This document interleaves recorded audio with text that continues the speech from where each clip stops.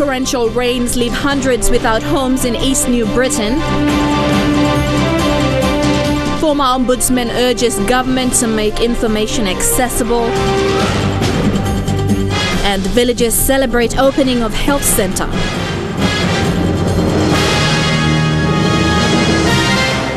This is the National EMTV News with Helen Sayer. Good evening, this is Saturday's news. Thanks for your company. Over 300 men, women and children are homeless after torrential rains and heavy flooding in East New Britain washed away their homes. Since Monday this week, the heavy downpour cut off road access between Kokopo, Rabaul and the North Coast Road. After 6 days of continuous rains, the East New Britain province has experienced widespread flooding, landslips causing roadblocks and homes washed away. According to the Catholic Diocese of Rabaul, 35 homes in the Rabaul district have been destroyed, with a number of schools suspending classes as of Wednesday this week. Families who were affected have taken refuge at the nearby St. Joseph Parish at Malaguna Village number 3. According to the National Weather Service, the continued rains experienced in East New Britain is because of a rare tropical storm, Wutip, which is occurring north of the equator. The National Weather Service warns that this tropical cyclone will see more rains and strong winds experienced mainly in the Northern and New Guinea Islands regions. Meanwhile, the Rabaul district is expected to conduct an assessment on the level of damage the district has suffered. Theklagunga, National EMTV News. Former Police Commissioner, Ombudsman and senior statesman Sir Ila Geno says public office must be accessible by the public. Sir Ila says many departments do not provide information for the public to use, and often information is paid by those in need. The former police chief says public information is for all, and keeping a tight lip about government records only raises more questions. Speaking to EMTV News, the former police commissioner says most public information is now being kept secret. He says public servants must be transparent and must be open to the public for dialogue. He says people should not be paying for information or services provided by the state.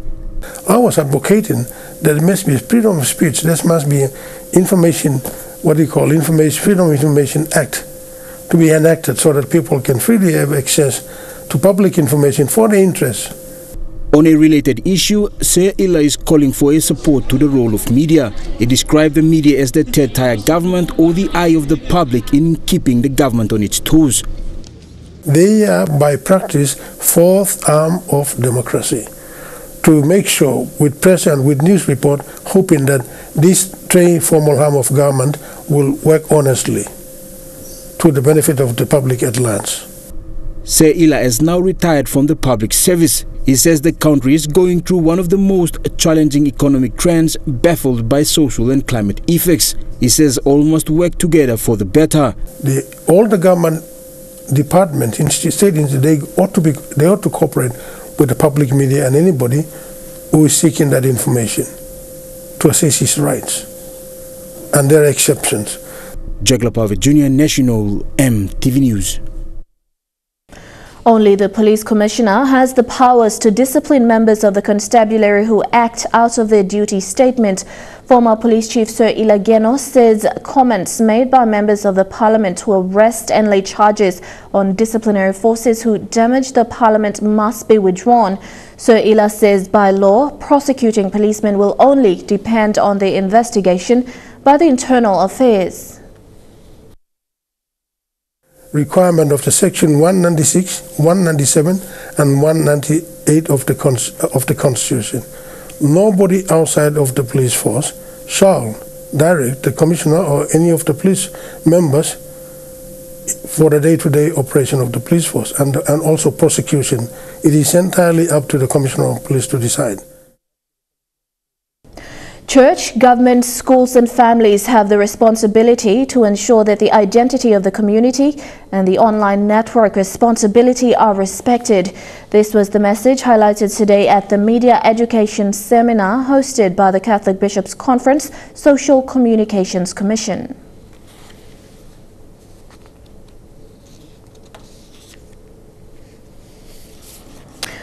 Moving on, the Papua New Guinea Defence Force Training Depot at Goldie River has a new commanding officer.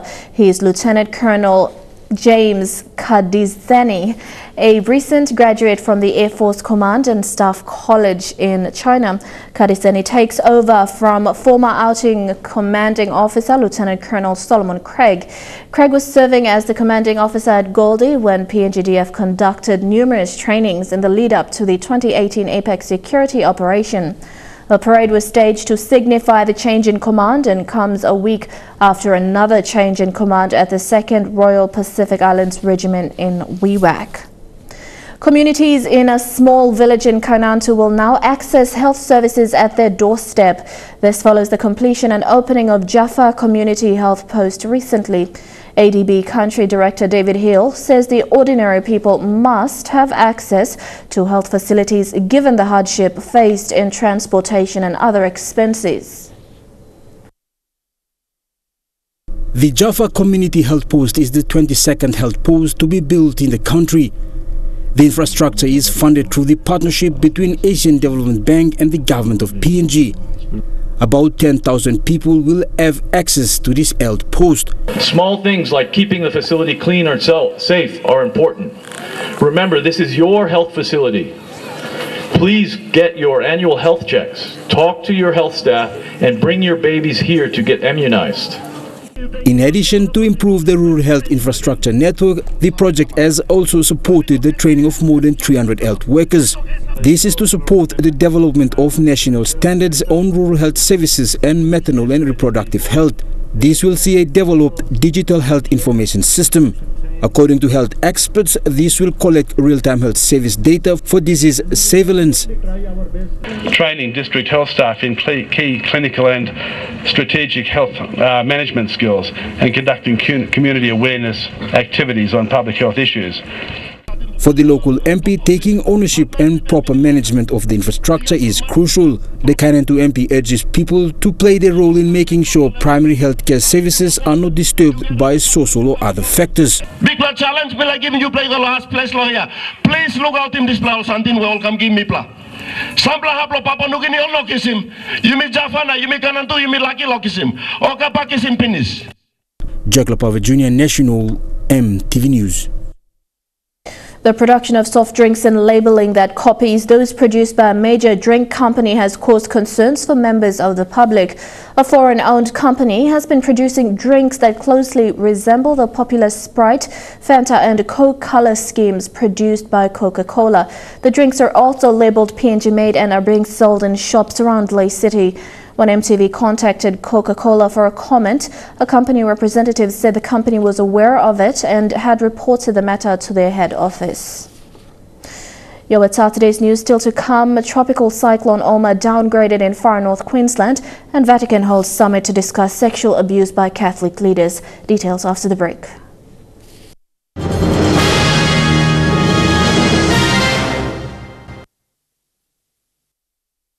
Welcome back. To our earlier story, church, government, schools and families have the responsibility to ensure that the identity of the community and the online network responsibility are respected.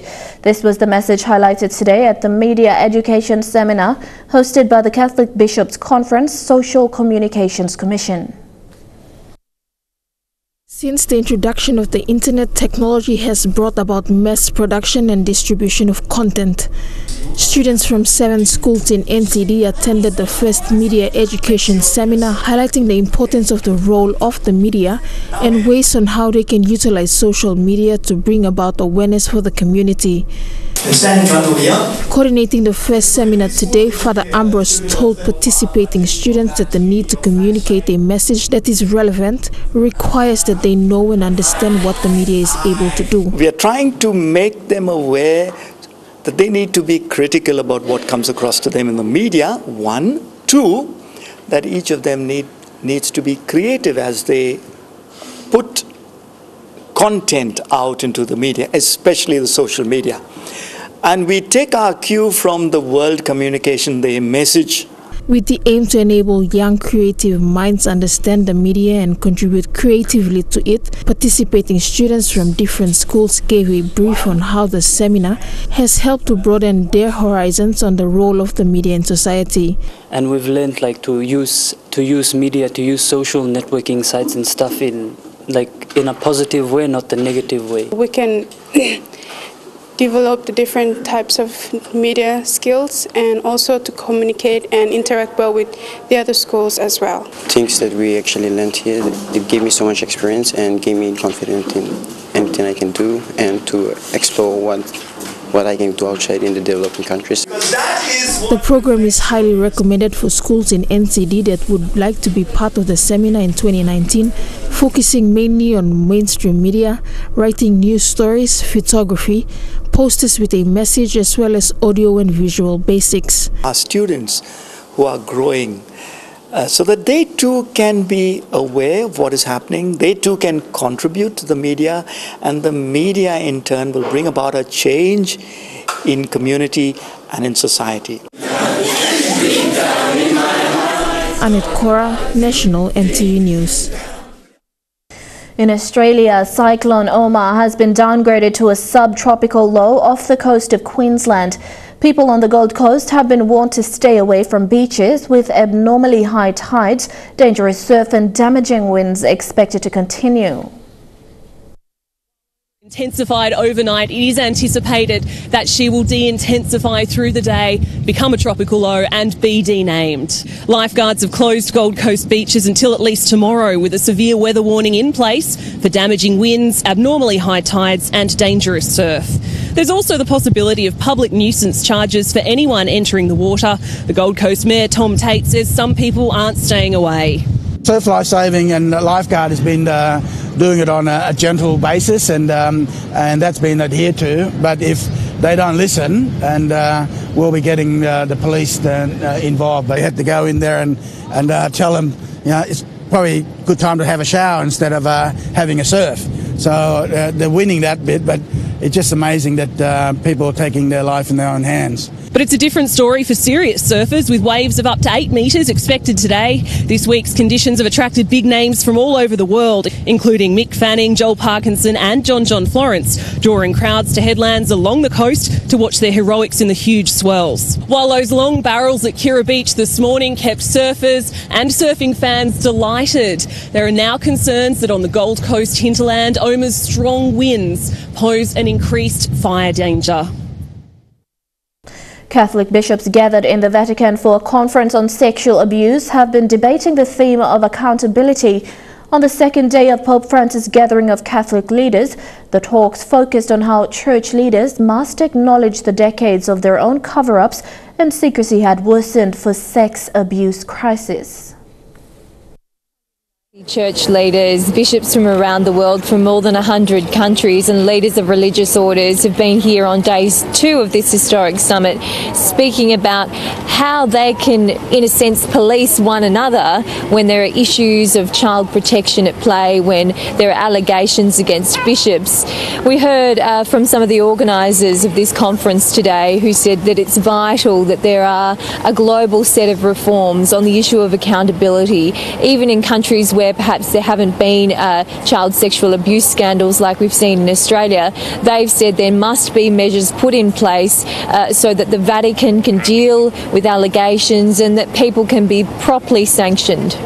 Archbishop of Brisbane, Mark Coleridge, is here representing Australia. He's bringing with him decades of experience dealing with these issues in Australia. One of his frustrations is that bishops are answerable often only to the Holy See, so thousands of kilometres away.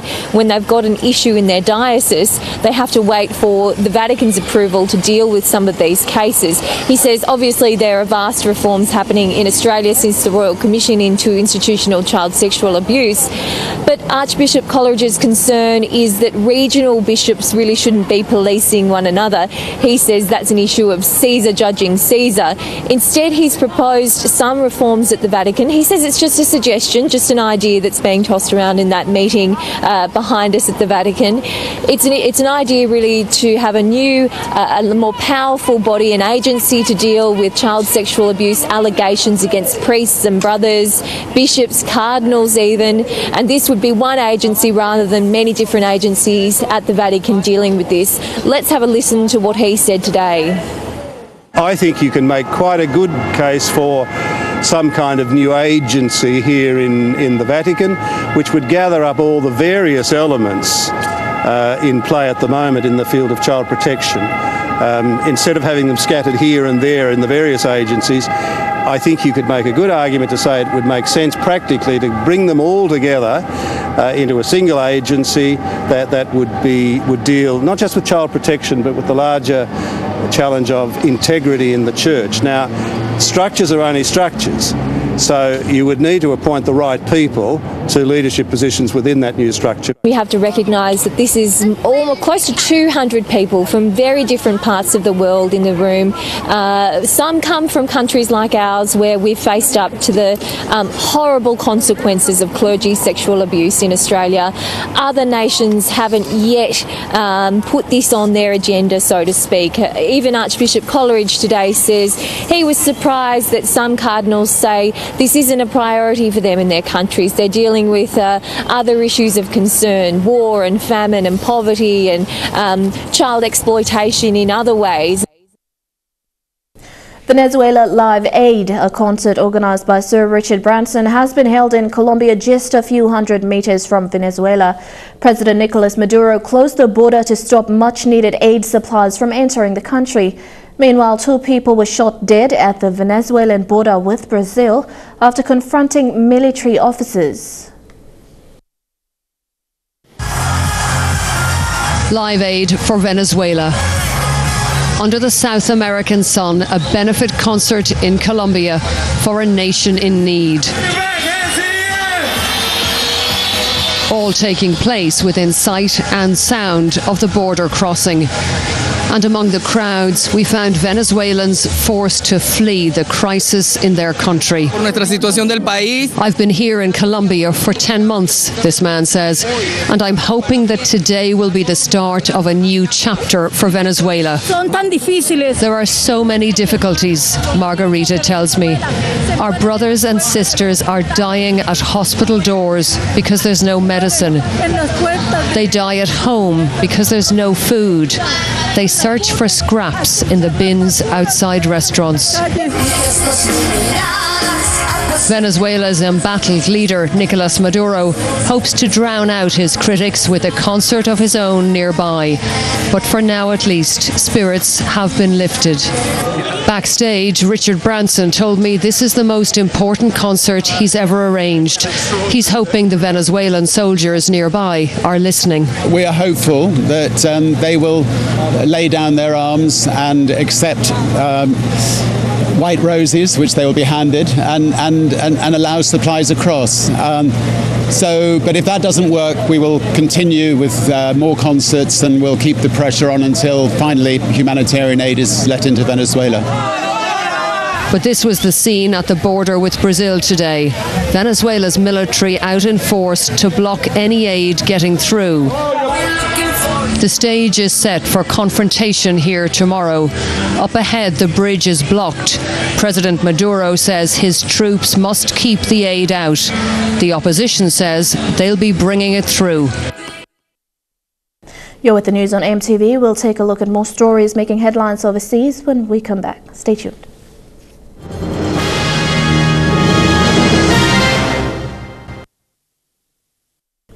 Welcome back to the news. In New Zealand, Auckland's biosecurity response remains in full swing after the discovery of a fruit fly in just over a week. But getting the do's and don'ts out in multicultural communities is also bringing with it challenges. Spreading the word about a pest which could put fresh produce like this at risk. Thank you. 2 fascialis fruit flies were found in Otara this week, the latest found 2 days ago, 70 metres from the first. The species is native to Tonga. 2 other Queensland fruit flies have also been found in Auckland since last Thursday. Biosecurity response teams using the famous Otara market as an opportunity to educate. And because this is such a multicultural community, the Ministry for Primary Industries have people here who can speak a range of languages, including Hindi, Mandarin, Cantonese, Samoan and Tongan.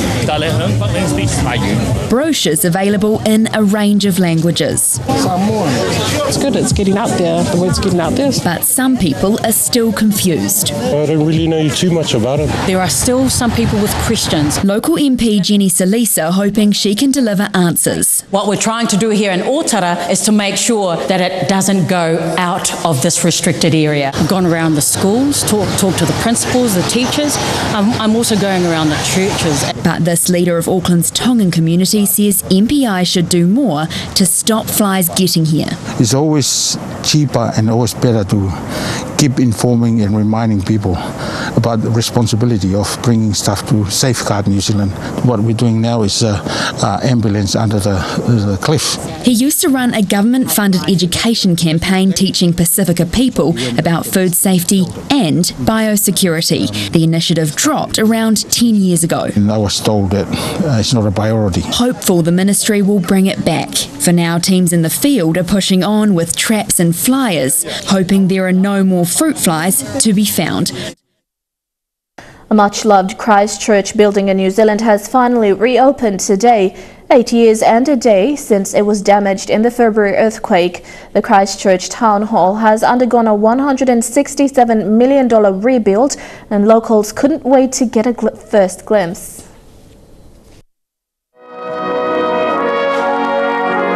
A welcome back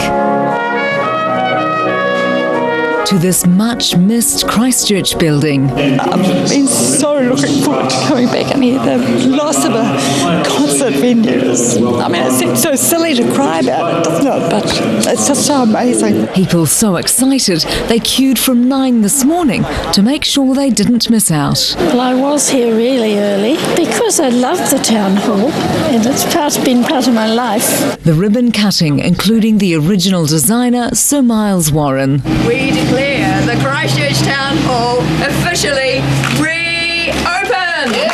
And the 90-year-old architect shook hands with everyone as they arrived. It really does look exactly as it was. It has been beautifully restored. The acoustics of the town hall put it in the top 10 venues in the world. It's been a very important room in the world of acoustics because it showed for the first time the possibility of having a very full reverberation and clarity. What's beneath the feet of these crowds is just as extraordinary.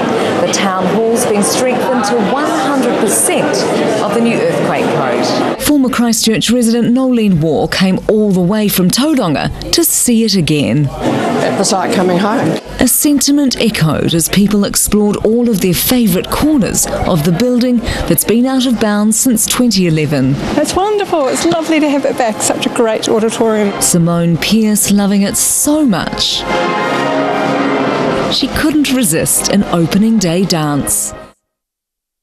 Still in New Zealand, one of the main attractions of this year's Wings Over Wairarapa Air Show was grounded, disappointing die-hard fans, but there was plenty of military aircrafts in the sky to wow the crowds for the event's 20th anniversary. An Air Force workhorse treating the crowds in the Wairarapa today. And the Royal New Zealand Navy with a spot of dressage for helicopters. The military opening the show with a mock chase, going after this helicopter thief. It's the 20th year of Wings Over Wairarapa, featuring combat planes from the First World War. We have huge respect for those young guys. Those poor kids were young and experienced. They had to fly in all sorts of weather, and they were at war. The delicate, fabric-winged planes require a lot of care. It's very special in that it's one of our originals, so it's an original airframe and, more importantly, probably an original engine that's simply 100 years old. The 100-year-old fighters, Brits against Germans. One of the main draw cards, the US Air Force's B-52 Stratofortress, failed to show, grounded by mechanical problems. It would have been the first time the 65-year-old bomber had ever flown in New Zealand airspace. They're not able to get it back up. We've exhausted every possibility, but we're deeply disappointed. We know the organizers and, of course, the people who came here today are disappointed as well. Bit of a letdown, really, but probably the Australians just couldn't fix it. You haven't heard the sound for 100 years. Isn't that stunning? So, enjoying the whole proceedings to this point. Have you liked the aeroplanes? Yeah. Yeah? What noise does a plane make? A fine day for flying and putting on a show. The Australian government is investigating claims that a New Zealand man was able to bribe his way out of being deported. William Betham is living free on the Gold Coast after being released in 2017, despite spending 10 years in prison and offshore detention for his role in a drug trafficking syndicate. William Betham, a New Zealander convicted of major drug crimes in Australia, jailed for 10 years, now living free in Queensland. He was facing deportation, but while in immigration detention on Christmas Island, allegedly boasted to another detainee. If you pay $80,000 to a certain person in Brisbane, that particular person has a good connection with Peter Dutton's office, and I'll be able to get a visa within a couple of months. Peter Dutton is the Home Affairs Minister. He's labelled the allegations entirely false and says whistleblower Nauru's Anise has committed tens of criminal offences. But Anise says Betham's not alone. There was another guy who I'm aware of who did the same thing and got out. Under Australian law, foreign citizens automatically have their visas cancelled if they're jailed for at least 12 months for serious crimes.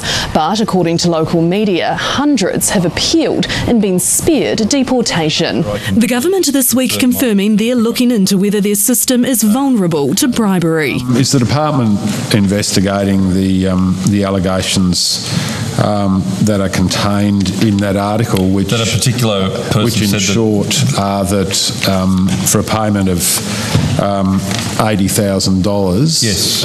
You can get you can get out of detention and into circulation. Yes. You're investigating those claims? All right. Betham's lawyer says he denies paying anyone who could have helped reinstate his visa, and he denies bragging about it. She says rather it was submissions made on his behalf that have allowed him to remain in Australia a free man. Up next in Chukai Sports, SB Hunters launched the 2019 season. Details after the break.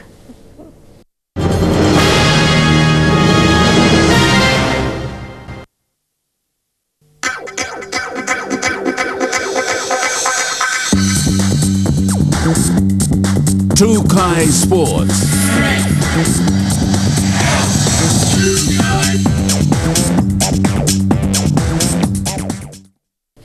Welcome to Chukai Sports.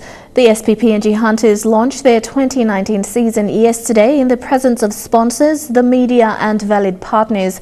The team also launched their new home and away playing kits and announced the captain and vice-captain for this season. This year will mark their 6th season in the Queensland Intra Super Cup competition. The team has a majority of debutants, with only 8 players from last season, part of the 31 players rostered for the season. But the debutants have proven their worth, earning a spot in the final squad. The competition between the 31 players and the way they've trained and the way they've conducted themselves and the way they've presented themselves has made it very, very hard for us not to end up with 31 players. Away jersey, please. Dashing new home and away jerseys, modelled by each player. sponsors and those present having a glimpse of the new players, putting name to face as anticipation grows to see these players take on the field next weekend. The highlight of the night, naming of the captain. The captain for the SP Hunters team 2019, His Majesty Alex Werra. Hunters' most experienced and capped player, 100 games for the club and more than 50 tries. Hands down the perfect choice. His vice for this year will be Moses Meninga, equally impressive in the forwards. Queensland Rugby League has seen the Hunters pull crowds and entertain the masses for 5 seasons, and is glad the Hunters have signed on for 4 more seasons. As the Hunters' continued participation is important on many fronts, their involvement provides a pathway for emerging PNG players to fulfill their potential, and their unique style and flair is a major draw card for our competition in terms of crowd support and our media and our digital footprint. PNG RFL proud that the Hunters have been a pathway for players to extend their careers overseas and continue to showcase PNG's indigenous rugby league talent. The Hunters program was to provide a sustained pathway for our kids to make it through the rugby league dream, for them to play in Tari, Vanimo or Bukat, knowing that they could go and play in France, England and Australia. And we've delivered on the pathway with 27 boys over the last 6 years making it through. It's these talented players that the Hunters mold into professional rugby league talent that keeps the crowds entertained and make for exciting rugby league in the Queensland-based competition. That's what SP Hunters and Papua New Guinea brings to the competition. It's nothing else by that. It's just the fact that they bring people, they bring excitement, they do the whole thing. Fidelis Sukina, National EMTV Sports. Versatile back Alex Werra has been appointed to lead the SPPNG Hunters this season. Werra has played more games than anyone in the 2019 squad and has more experience in the Intrust Super Cup, making him the most suitable candidate to lead the team. Alex Werra is the only player that remains from the inaugural 2014 SP Hunters squad, having played 100 games and scoring more than 50 tries since 2014 has added more credibility to his appointment as captain. Werra was speechless when told of his appointment by coach Michael Maru. Me career, me soak, me blackout, you know, at one that didn't come, but me stop going, I think. Me sabe sema slabo kem Lucian Talando so me just come up on them confident. Lock prop and second row, the ever reliable Moses Meninga. No relation to Mal Meninga. Moses Meninga was selected to be this year's vice captain, whereas says he's excited at this new challenge and looking forward to working closely with Meninga to lead the team this season. Moses came inside long 2017 season, me start play one time, so me believe experience play for past 2 years, plus experience play me for past 4 years. I'm like an work one time, leading more young boys, so I'll come up. With a large number of new players into this year's side, this is a fairly new team. Many of these players are young and possess a lot of skill and agility and bring new ideas to the team. So when something coach trying to put him come across, understanding team all sub through, all pick him up, area, or like all execute him when something coach him like him. So look him, I'm master play along on them. The team is ready for the 2019 season. They play their first match on Sunday the 10th of March against Tweedhead Seagulls in Brisbane. Elijah Levet, National EMTV Sports. Trukai Sports continues with cricket, netball and rugby league after the break.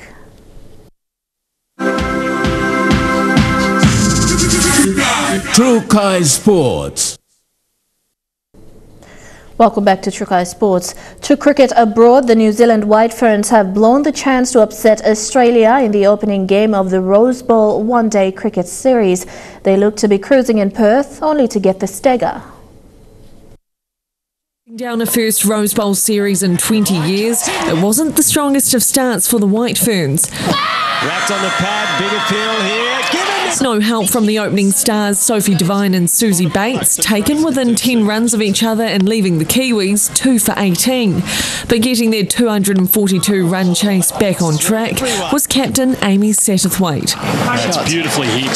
Satterthwaite bringing hope back to her side, managing to build a 45-run partnership with wicketkeeper Katie Martin. Nice shot. Martin soon falling for 20 and Katie Perkins would get the harsh wake-up to the series. Face full of ball. The wake-up they needed, though, bringing the White Ferns back within striking distance. Whacked away, all the way. Satterthwaite and Perkins needing 54 runs off the final 53 balls. The Kiwis on the cusp of a rare victory. Catch it! Oh, there you go! But the 99-run stand was brought to an end by spearhead Jess Jonathan, the Aussie continuing the blows. Satterthwaite gives herself room, inside out, caught. The skipper taken just short of a ton. Victory still in sight, though. 7 runs off 2 balls and New Zealand would have their win. Australia wins a tight opening clash. Pretty disappointing to, I guess, get so close and not be able to get over the line, but on the other hand, great that it was a good game. The White Ferns' quest to win back the Rose Bowl resumes tomorrow with their first of 2 must-win games. To netball in New Zealand, Central Pulse are hoping to rid themselves of any lingering baggage as the new netball season begins tomorrow. In last year's Premiership final, the Pulse had the title in their grasp, only to lose. Bring on 2019 and some new talent. Mates, teammates and on the way to being surfmates. I got up on my first go, which is pretty good, so I'm loving it now, but this one I can't even stand up on this progress. I can't even stand up on the stand-up paddleboards. Ellie Temu may be struggling to stand up on the board, but the defender's managing just fine on court. Along with mid-quarter Maddie Gordon, the 19-year-olds are getting used to their new day jobs as the Pulse's latest recruits. Finally making it, I think, for us it was both dreams come true, as cliche as that sounds. They both attended Mount Albert Grammar in Auckland before moving south to play for Central in last year's National League. We moved in straight away as well together. We were living in single beds right next to each other for a couple months. I got in trouble a couple of times for passing to Ellie too much, and that's obviously how well we know each other. Neither player was involved in last year's grand final, where the Pulse snatched defeat from the jaws of victory. It gets brought up and some of the girls are like, oh my God, don't talk about it. But they'll be hoping to play their part in avoiding a similar fate this season. With 7 Silver Ferns in this year's Pulse squad, getting hold of a starting bib will be a tough challenge for both Maddie and Ellie, but one they're both looking forward to. Knowing that the people in front of you are Silver Ferns, so that's just amazing. That's so surreal for both of us. Like when we get the chance to go on court, we're obviously going to give it everything. And why wouldn't they, as they get ready to ride their first Premiership season? And to NRL, Warriors are taking confidence from a 12-6 pre-season win over the Melbourne Storm in Geelong, Victoria. Meanwhile, former Warrior Lewis Brown has opened up about the personal tragedy that rocked his NRL career before retiring last season. A new passion has helped Brown overcome the most difficult chapter of his life. With life after footy, this is Lewis Brown, the 15-test Kiwi with almost 200 NRL caps, now rolling into the world of fashion with his own brand. You've definitely been a fashion week, bro. And helping Kiwi rap group Swit It prepare to open tonight's sold-out 660 concert in Auckland. I used to rock up to like functions with wearing stuff and they'd just be like, what are you wearing? Even Ivan Cleary would be like, mate, what are you doing wearing a cardigan? Over a 10-year career, the Christchurch-born utility could do it all. Here's Lewis Brown back on the test scene. He's going to score. But a single phone call from his sister after the 2016 Four Nations final changed everything. And she said, oh, it's Dad. Something's happened to Dad. And I was like, what? And she's like, oh, he's taken his own life. Brown hadn't spoken to his dad in 8 years. Raised by his single mother, this is the only photo of father and son. People would come up to me at the funeral saying, you look so much like your dad, he was so proud of you, and he just didn't want to reach out to you because he's seen you happy, didn't want to be a burden on you. He battled with the loss in secret before channeling the emotion into his new passion. Earl's Collection, a tribute to the middle name he shares with his father, a name now being worn by sports stars across the country. How proud do you think you would be to see you make this transition? Yeah, yeah, I hope he's pretty proud, eh? It was, yeah, it's a bit of a tough time, but you know, like I said, I'm moving on with his legacy with me, so yeah. A legacy set to continue, with sales taking off in just the first 3 weeks. And that ends Chukai Sports. The weather details for the next 24 hours when we return. Chukai Sports.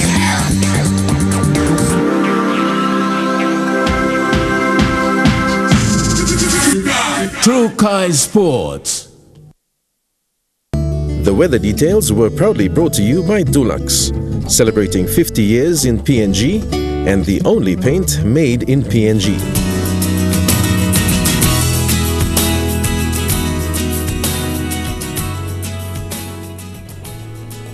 Weather forecast for tonight and tomorrow in the southern region: fine, although partly cloudy in Port Moresby.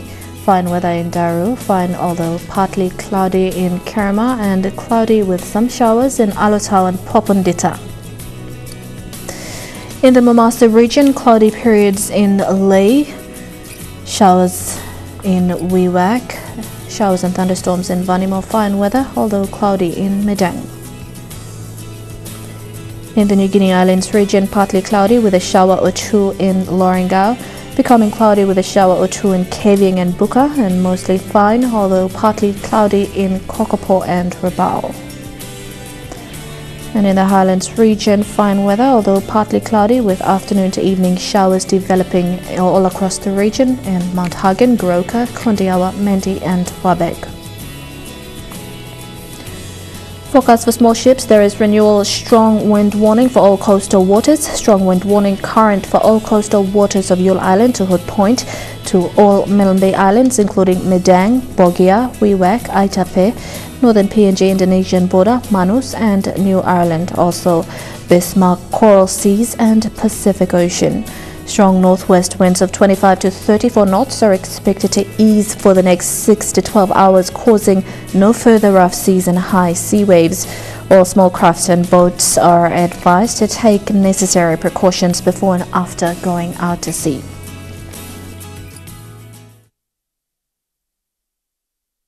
The weather details were proudly brought to you by Dulux, celebrating 50 years in PNG and the only paint made in PNG. And that has been the news, sport and weather for today, Saturday 23rd of February 2019. Enjoy tonight's viewing. Also a reminder, EMTV's reality TV series Green Angels is on again at 9:30 p.m. tonight. Tune in for that. Have a pleasant evening. Take care. Good night.